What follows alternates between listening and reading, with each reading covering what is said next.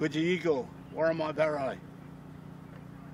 Welcome to Worimi country. My name is Neville Lilly. I'm a traditional custodian of Port Stephens and a traditional owner also of the conservation lands, the sand dunes. I stand on this beautiful island called Dowadee, and it is about 300 to 400 metres from Soldiers Point. G'day, my name is Worimi Lilly. I work as an Aboriginal liaison officer with DPI Fisheries in the Port Stephens Great Lakes Marine Park.